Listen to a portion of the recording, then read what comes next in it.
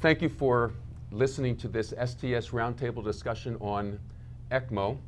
My name is Glenn Whitman. I'm the director of the cardiac ICU at Johns Hopkins University. We have 4 discussants with us today, and I'll let them introduce themselves.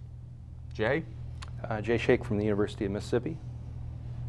Nevin Katz, Director of Fax Care and at Johns Hopkins University. Jonathan Haft from the University of Michigan. I'm Shah from Johns Hopkins. To start today's discussion, I thought we'd address the issue of who in fact is a candidate for ECMO. Ash, you want to start? Well, I think maybe I'll start with a more provocative look at this. I think that the technology and our ease of and comfort with using this technology means that almost anybody really is a candidate. And I would kind of submit that we really don't know who's not a candidate. Some things are obvious. I think there are people, the truly elderly, people with terminal diseases, that when they get into extremis, one wouldn't offer these sort of solutions to them. But I think we're increasingly seeing what constitutes unsalvageable is becoming murkier and murkier. So I'm actually not entirely clear where those lines are drawn. But Jonathan, if you had to bucket the groups, how would you do it?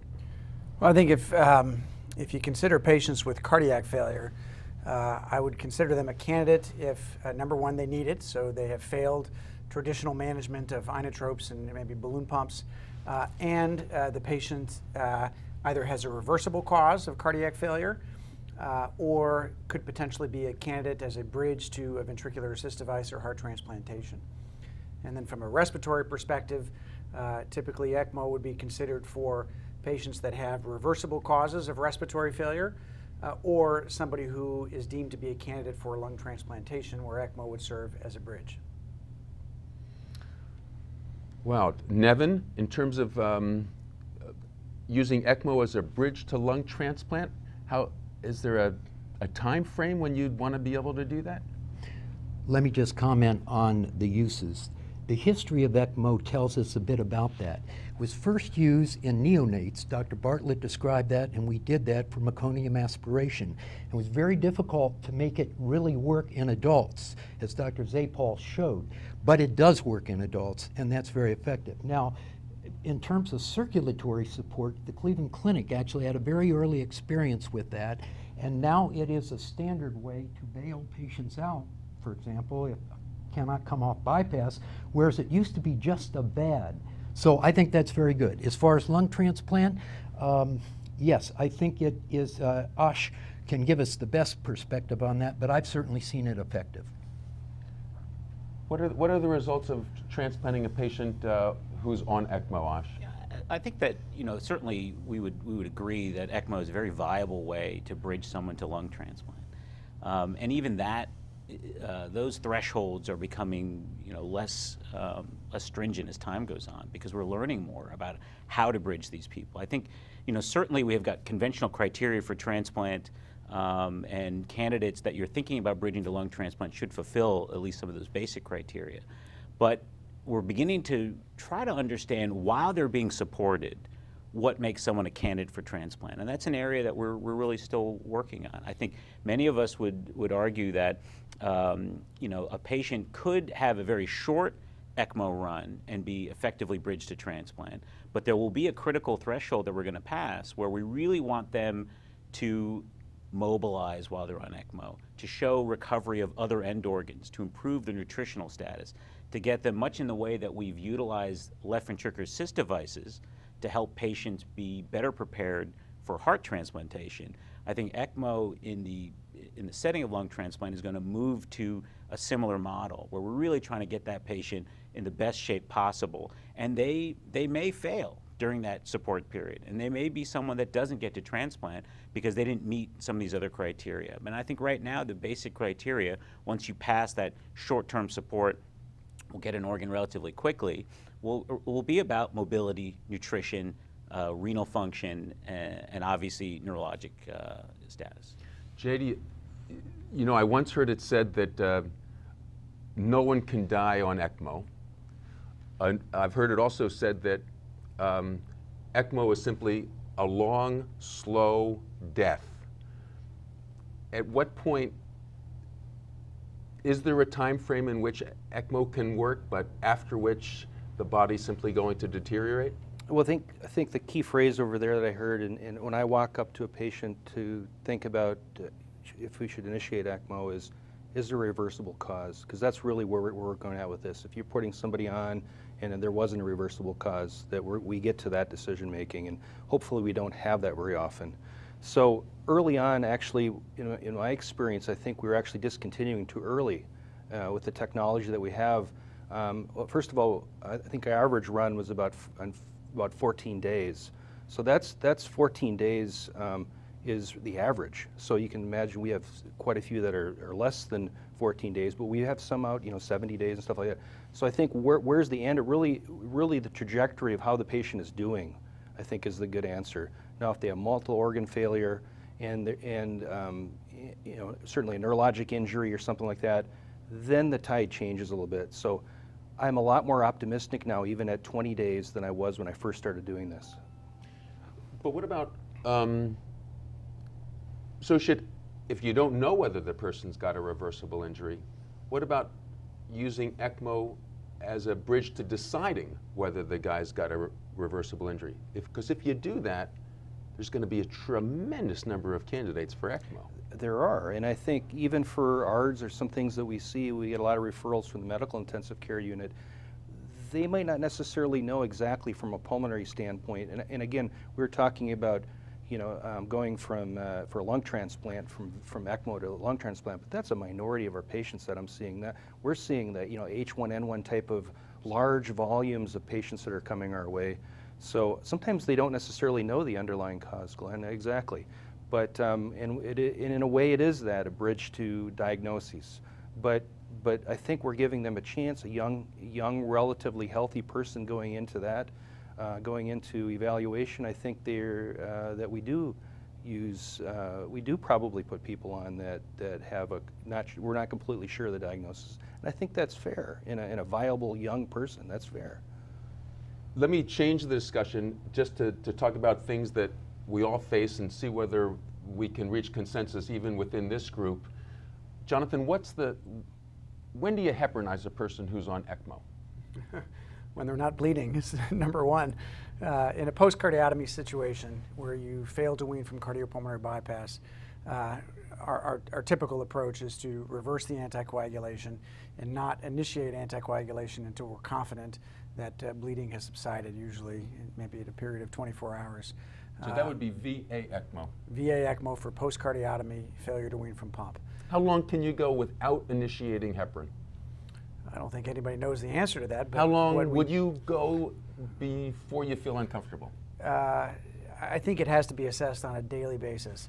What are the risks of bleeding versus what are the risks of clotting? And so when you're on VA ECMO, obviously you are infusing into the systemic circulation. So any clots that form in the circuit could potentially cause catastrophic injury. So you do have to balance it. Now, that being said, we have had patients, particularly patients that have been on for prolonged periods of time for respiratory failure, that have had intractable bleeding complications. And we've had patients that have been on no anticoagulation for sometimes weeks at a time, addressing those bleeding problems. So, well, for all of us, VV ECMO versus VA ECMO. Let's talk about VA ECMO. Does it matter whether you're cannulating the ascending aorta versus cannulating the femoral artery regarding your use of heparin? Well, I think your stroke risk might be less if you're cannulated peripherally, but that also depends upon how much native ejection you have. If you have very little native ejection, then all of your ECMO flow is going to be perfusing the entire circulation. So I do think you'd have substantial risks of embolic events without anticoagulation. Well, just to add, Glenn, that bleeding is still the #1 complication, almost irrespective of type of ECMO configuration, indication. And so, as Jonathan was pointing out, I think that those competing risks of bleeding and thrombosis are what keeps you up at night with these patients. But in my experience, and I think the other guys probably would have similar experiences, it's the bleeding that you have more trouble with as time goes on. I do think that the patients that come from medical ICUs, there aren't post-cardiotomy patients, These are folks that you would have a lower threshold to start anticoagulation on. But the post-cardiotomy failures, or even those people, trauma patients, people who present in shock, where they have maybe even this sort of acquired coagulopathy, our experience has certainly been that waiting has been the more prudent way to go in terms of initiating anticoagulation. Dr. Shah brings up an important point. I think there's a difference in the patients who have been on cardiopulmonary bypass and who have not. And the point is, we all recognize that prolonged cardiopulmonary bypass creates a coagulopathy.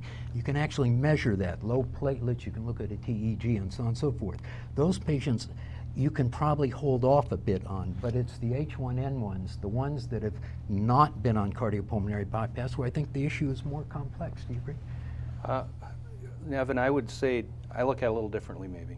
I think that I see these two patient subsets of VA and VV as completely different patients, where I really don't anticoagulate any VV ECMOs unless there's an issue that I want to anticoagulate.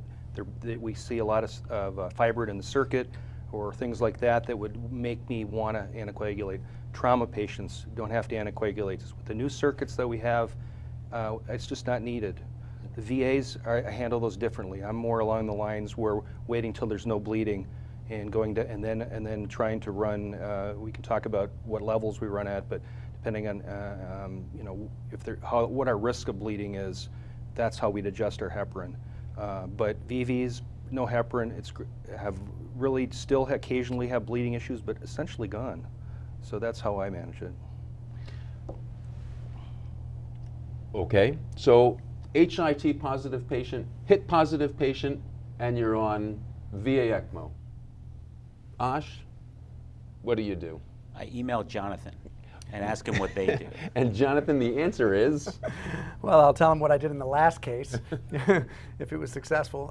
We use heparin alternatives. Argatroban is the agent that we've used most frequently for patients that are proven HIT positive. Now, it's important to remember that almost every patient that goes on ECMO is going to become thrombocytopenic within a period of time. And we don't initiate a heparin alternative while we wait for our HIT ELISA to come back. We continue to use heparin until it's proven to be HIT, just because the phenomena of thrombocytopenia associated with ECMO is ubiquitous. But then you'd move to a direct thrombin inhibitor. We do. We do. And do you need a PTT, or can you go by ACTs? We do PTTs, so that's we do not, once we go to argatroban, then things change obviously, but we do ACTs for heparin, yes. We actually have switched to following 10A levels with heparin and argatroban levels when we use argatroban. But in the past, when we used ACTs for all of our anticoagulation, we would actually use ACT for both heparin and for argatroban, found it to be as effective. Okay. Why would you go to 10As? Why would you do a 10A factor acid? Well, it's supposed to be a better reflection of the effect of the heparin. I'll echo that sentiment. I think our experience with ACTs have been very inconsistent, and we've actually, particularly when you're running very low levels of anticoagulation, you may find yourself with an ACT that looks low, but yet your PTT is very high, and that that has made us move to using PTT. And 10A levels are really an even better way, I think, to be more precise with your level of anticoagulation. It brings out the point that's interesting, though, is the standardization, though, of what we're doing across different systems and how different they can be even at centers that are relatively high in volume. It's just very interesting that we haven't yet come to a consensus of how there aren't great papers on how to manage these issues. So we are using... There aren't. Yeah, there aren't. And so we are, it behooves us to try to put some of our thoughts together and do this in the future and have some evidence to support our decision making rather than what we've done in the last few cases. Absolutely. Let me ask another question about standardization. You're taking care of a patient who's on VA ECMO. He's been peripherally cannulated, and he was put on ECMO for cardiac arrest or shock, cardiogenic shock. What's the importance of decompressing the left ventricle? Jonathan? You don't always have to decompress the left side of the heart on VA ECMO, but you should be aware that you might need to. And so I think it's important to assess whether or not the left ventricle is distended. A lot of these patients already have pulmonary artery catheters, and if they do, that can be very helpful at telling you that you have a substantial amount of congestion in the pulmonary circulation. Echocardiograms can be helpful at showing you the size of the left ventricle. It can tell you if your aortic valve is routinely opening and that native ejection is decompressing the left side of the heart. So I think you have to be aware of it, because if you do have LV distension, you're going to have pulmonary edema and potentially pulmonary hemorrhage, and then your opportunity for recovery is going to be lost. Okay, so you're peripherally cannulated and you transesophageal, transthoracic echo shows that the LV is really full. And this was put in for cardiogenic shock, and you want this heart to recover. How do you empty the left ventricle? Jay? Well, usually at the beginning we try to do pharmacologically, where we try to see if we can apply any inotropic support, and most of the time that's successful for us. We have probably less of experience as some of the other counterparts at the table, but we've done it in the cath lab, putting transeptally to drainage. I've had a couple of patients that way. Not as pleased with the results per se. I'm not sure we always got decompression like we would want as a cardiac surgeon. So I haven't really answered that for myself yet, Glenn. That's an honest answer. Ashwin, what would you do? I think you got a lot of choices, as Jay was alluding to, and I think, as Jonathan's alluding to, I think we've adopted an idea of being very selective about it, using a lot of echocardiography to make sure that do you have to or not have to. I think if you've got a patient that you've got a lot of distension and you really are running into trouble, pulmonary edema, et cetera, then LV venting through the apex is probably a powerful way to get yourself out of trouble.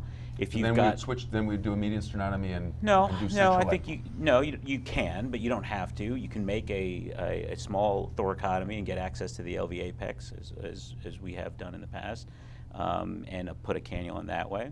I think transeptal puncture and an atrial level amount of drainage may be very beneficial in some patients. I think you're going to have to, particularly ones who've got a lot of mitral insufficiency, just as we see in the operating room, you can probably get away with that. Every time you introduce these cannulas, though, you introduce risk to the patient. And even, I will say anecdotally that if you get a lot of decompression of the left ventricle, you have an opportunity for some even more thrombus formation. If there isn't blood in there, a little bit of ejection, and just to echo what Jay was talking about, having a little bit of inotropic support, let the ventricle beat a little bit, I think actually helps you, even in terms of recovery. But we're pretty selective about putting in vents, even though one can make an argument that it's very reasonable to do it in everybody. I think real-world experience will tell you that you introduce risk to the patient, and whether it's air events, bleeding from the cannulas, or stroke-related thrombus. There's another issue with cannulation. Many patients nowadays are put on ECMO peripherally with the femoral vein, femoral artery. And one of the concerns is lower extremity ischemia, and that's well documented in the literature. So if it's going to be a prolonged, let's say longer than 6-8 hours, it's thought that you need to adjust your cannulation in such a way there is peripheral perfusion, for example, of the leg distally as well, and that can be done. But it's very easy to forget that and then end up with major problem with the lower extremity. Nevin, should we just, when we cannulate a femoral artery, should we just immediately put a cannula down the SFA or a cannula aimed up the posterior tibial, just so that we don't have to think about it? Well, some centers do that, and that's in the literature too. There are ways to do it. It's easier to do, of course, if you're directly cutting down on the femoral artery, and you can do that easily, but it can be done percutaneously. I would favor that. I think if it looks like it's going to be prolonged ECMO and it's peripheral cannulation, I need to provide for the circulation to the lower extremity. You know, we're running out of time, and I didn't want to lose the opportunity to ask any of the discussants what he thinks the future of ECMO is going to be. So let's start with Jonathan. Well, there's been a fair amount of technologic advances, I think, in the last decade with ECMO, and as a result of it, you're seeing more ECMO being applied. I think potentially one of the next big advances is going to be coated circuits, circuits that are going to be more biocompatible, less likely to form thrombus, and less likely to result in inflammatory responses. So I think that's something that could have a huge impact on outcomes, complications, and access to ECMO. Ash, did you want to add anything to that?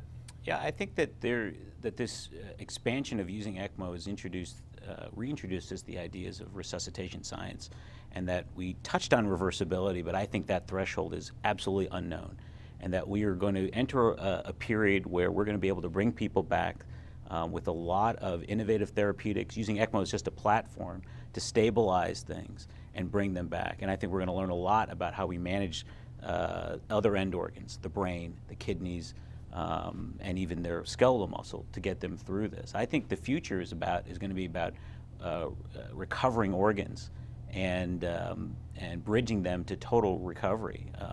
Jonathan's group has a very provocative case report about someone that they presume was going to be a bridge to lung transplant, going months on end with ECMO for end-stage lung disease, and which they presume would never get better. But for whatever reason, multiple reasons came up that they couldn't get transplanted, and they recovered. You know, this prolonged period of support that all of us would have said more than the 14 days, more than the 30 days, 50-something days, I think was your patient, and they recovered. I think that's the future. We're going to discover these thresholds that certain patients and many of the organs we thought were not recoverable or were going to be salvageable will actually be salvageable, and that, I think, is what the ECMO as a platform, that's the future for it. Well, pretty exciting. I would continue the conversation, but we're out of time.